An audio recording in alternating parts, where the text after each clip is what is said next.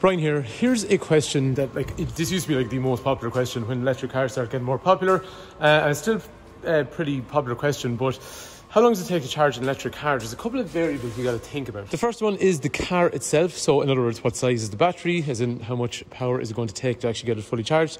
And then the second is the rate of charge. So let's use this car here as an example. So this one here is a 58 kilowatt hour battery. So lots of things like Nissan Leafs are 40 kilowatt hours, Ioniq 5 58 kilowatt hours. It can also be a 73 kilowatt hour or a 77 kilowatt hour. So the battery size is pretty defined anyway. So whatever car you have or are considering buying, the battery size is the first variable. So in other words, that car to be full of electricity, in other words, this one here, because it's 58 kilowatt hours, it basically needs 58 kilowatts to be completely full. And the whole thing with how long electric cars take to charge really anyway is, a lot of people used to kind of say, how long does it take? And they're curious from the point of view from 0%, but it's very rarely 0%. Right, the first way to charge one of these cars is a 3-pin socket. That is the 3-pin socket. And then it plugs into this here. Why did I go into such a dark area of the workshop? I do not know. So that plugs in into the 3-pin. It's going to start charging, which it has. Now, there is one thing on these types of chargers, you can vary the speed on them. So at the moment, this is 10 amps. So that's giving the max, right? But they are changeable to a point where you can have, say, for example, if I said, let's go with 6 amps. That means then that this car is going to charge at a rate of approximately, you can see down here, 1.2 kilowatts every hour. So that means every hour 1.2 kilowatts will be gone into the battery. And unfortunately that means it's going to take 37 hours. So what you do is, on one of these, if you have one of these, now I've done a video about this before so you're probably familiar, but if you're not, you can up the ampage. So you can go to 8, okay, I'll hold this down, or you can go to 10. So I can set it for 10, and that means now that this 3-pin should be starting to give me approximately 2 kilowatts every hour. So now you can see the the remaining time predicted is more about 21 hours, because every hour there's 2 kilowatts going in.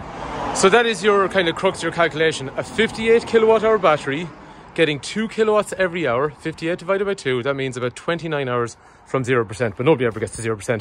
By the way, that is if you're single phase. So 3-pin socket, single phase being what most residential houses are in Ireland.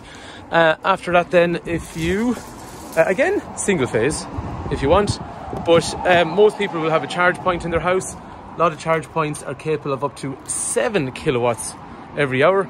So that means then we can see our charge rate is completely changed. And that means now that these ones are capable of up to 7. It's not always 7. And like I was saying, I'll tell you in a while, well, charging is not a completely linear thing. So this one here is now charging at 6.5 kilowatts every hour. So that means now we'll see we're now down to about a 6.5 hour charge time to complete the charge on this car. Again, using the idea if we were working from 0, which we never really are, but a 58 kilowatt hour battery charging at 6.5 kilowatts every hour. 58 divided by, how am I thinking? 9 hours. So that's basically 58 divided by 6.5. So it's about 9 hours. Basically, that's what happens in your house. So if you go into like an industrial sort of setup, like what we have here in the garage, now you're into 3-phase. 3-phase basically is going to allow higher amounts of electrical current to flow. So that means a charger like one of these ones we have in the garage, which operates on 3-phase, this one actually allows flow of up to about 11 kilowatts every hour. So that means then, as you can see in this one now, we're down to, well, we're flowing at 10.5 kilowatts every hour. Which means now we're down to about 4 hours to fully charge the remaining amount of the battery. Again, using the idea, if the battery was completely empty, 0, which they never are, you'd be looking at probably 58 kilowatt hours divided by kind of 10.5, 11 kilowatts every hour. That's about kind of 5.5 hours, something like that. Another thing that we need to think about here is these are all AC. So there's AC and DC power. DC where you're charging directly onto the battery.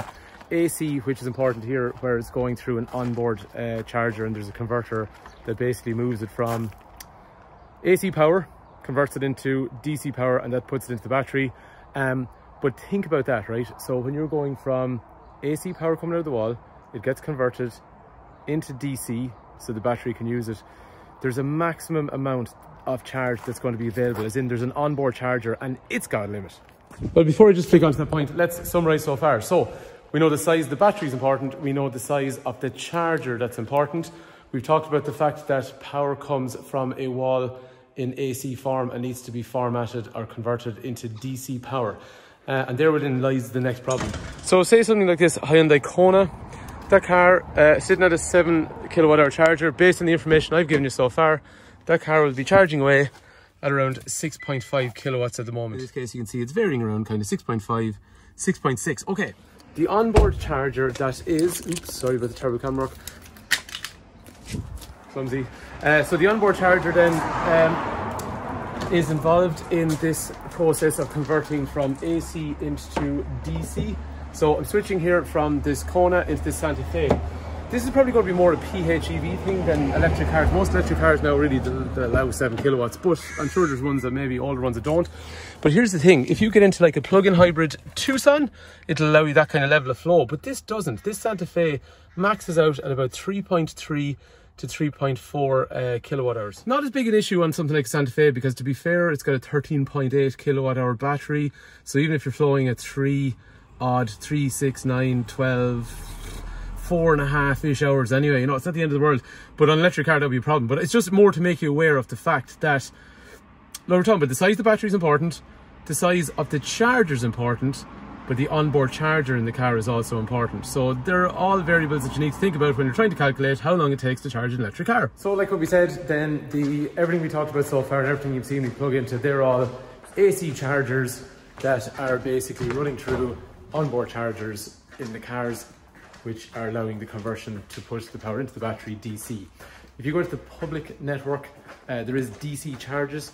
They charge the battery directly. Again, a couple of things you need to consider, and that is going to be similarly again, what is the capability of the charger and what's the capability of the car. So for example, something like this Hyundai Ioniq 5, one of its big things is that it can take 225 kilowatts per hour on a charge, whereas something like maybe a Hyundai Kona is limited on DC charging to about 50 kilowatts, which is still damn fast. So the cars will have specific capabilities on what sort of DC charging they're able to take. But I suppose the crucial thing about DC is it's not restricted anymore by an onboard charger. You are charging the battery directly, and that allows an increased level of flow. So just like the AC setup from earlier, the ability of the car is the big thing, and then the actual ability of the charger is the second point as well. So in Ireland, there's loads of different chargers available. So you've got things like, there's EasyGo, there's Circle K, there's Applegreen, there's Ionity, there's Tesla. There's loads of different ones that are available, and again, they will have different capabilities within themselves. So the maximum, I think, at the moment, as the time of the video, and I stand to be corrected on this, I think it's up to like 300 kilowatts per hour, something like that. But it'll vary around different ones. If you do have an electric car, then there's going to be apps out there that will be useful. Apps, for example, you have the likes of Open Charge Map, or you have Zap Map, or PlugShare. They're all different apps that will basically allow you to give you a guide as to what type of chargers are in the location that you are. And this brings us on to our last point. So one thing we said was, if you had a car like the Ioniq 5, which could do 225 kilowatts, it was able to take that into the battery, and the battery was like a 58 kilowatt hour battery, technically the whole thing should be charged in 25 minutes. Doesn't work like that, unfortunately. So charging is not like a turn on my charger, it charges at the exact same rate, and then it stops at the end. It just doesn't work like that. The way it works, and this will help explain why Hyundai say this car here, when they advertise it, it can charge from 10 to 80% in around 18 minutes using a 350 kilowatt hour charger. To give you a better idea of what I'm talking about, charging is just not that linear in this DC version. So basically, I'll show you a chart that Ionity did some research on the Ioniq 5, and this is what they found. So when you look at it, right, what happens is at the very, very start, you'll see from 0 up to 10%, it's charging at just under 100 kilowatts. Very quickly, from about 10 up to about 25-ish%, it moves up to kind of nearly 190 odd kilowatts. And then after that, from 30 up to 50, it moves up to like 220 kilowatts. And then after that, from about 50 up as far as 80, you have this range of about 100 to 175 kilowatts. And you can see after 80%, it really starts to slow down. So I suppose when you look at the manufacturer, why would they advertise it from 10 to 80 being 18 minutes? Because that is kind of a really fast proportion. Really fast portion even. But hopefully that gives you an idea. Charging is not linear, so that will restrict how quickly the car can take a charge. So to summarise, the things that we saw in terms of AC charger, we need to worry about the size of the battery, we need to worry about the charger itself, its capabilities, and the onboard charger of the car. When it comes to the DC charge, we're worrying about the capabilities of the car and the capability of the charger. Hopefully you've learned something in the video. If you watched all the way, I really appreciate it. Thanks for watching. Brian here from Fitzpatrick's.